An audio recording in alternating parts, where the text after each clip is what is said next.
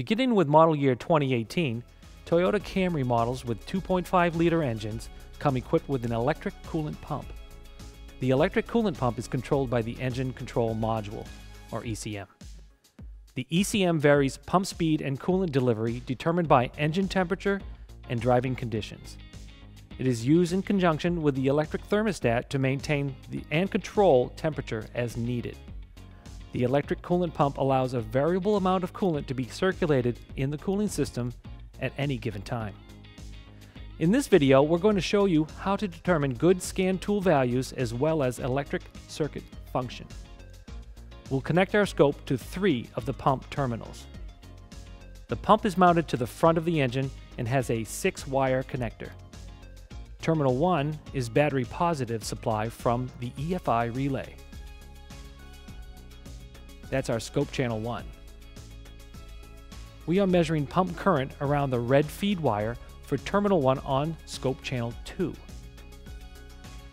Terminal 2 is SWP pump drive duty. That's scope channel 3. Terminal 3 is chassis ground. We voltage drop test this independently. Terminal 4 is battery positive supply from the EFI relay. We won't be monitoring this channel for our example here, but if you're having a problem, you should test this circuit as well. Terminal 5 is NWP pump speed. That's our scope channel 4. Terminal 6 is chassis ground. We've voltage drop tested this independently. Using our iSCAN diagnostic software, viewing engine data stream, we can isolate the water pump PIDs along with engine RPM and coolant temperature. With key on, the engine off, and a cold engine, target pump speed is 0 RPM. However, pump speed feedback is 150 RPM. During these conditions, the pump is not spinning.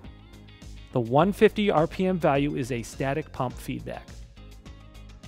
We can confirm this by reviewing our scope pattern during the same conditions. No pump input or current draw, but there is a speed signal from the pump. During warm-up phase, engine coolant temp will increase. Pump desired speed and feedback speed match and are about 3000 RPM. At idle warm, the engine coolant temp is now 150 degrees. Pump desired speed and feedback speed match and are at about 1000 RPM.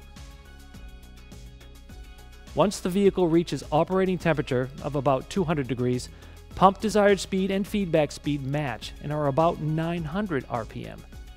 Just note that you may have to drive the vehicle to reach this engine temp. During a test drive, pump desired speed and feedback speed should closely mirror each other and will vary depending on the ECM's control. Let's perform a quick review of the electrical circuit during a warm engine start. Pump drive duty, our channel 3 trace, shows no signal. Pump speed signal, channel 4 trace, shows a digital signal, currently a static speed signal. There is no current on channel 2. Once the engine starts, you will see the pump drive duty on channel 3 begins to display a digital signal. Pump current is pulsed from 2 to about 13 amps until desired pump speed is achieved. With the engine at warm idle, there are about 4 speed pulses to every drive duty pulse. This will vary depending on pump speed. In this example, the pump was running at 1000 RPM.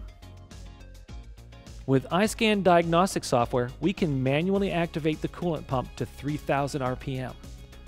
Once activated, confirm the pump speed PID matches the selected speed. You should be able to hear the pump running. You can also review your captured scope traces and confirm the values look good. For example, the digital signals and pump current. If the pump activates and there is no current, no work is being done. This could be due to a faulty power supply, impeller, or electric motor. Let's look at one failure mode as an example. The pump speed circuit is monitored for faults. If a short is detected, a fault is stored. Pump drive duty begins to pulse to see if the pump speed signal will return. Note the many pulses in this trace without a speed signal. Pump current shows the pump is moving. This confirms the pump can do work, but either the speed signal in the pump is faulty, the circuit to the ECM, or the ECM itself.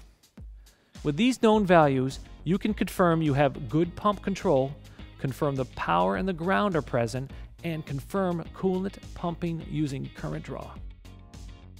Thanks for watching. Check our other videos for more Toyota diagnostic tests and procedures.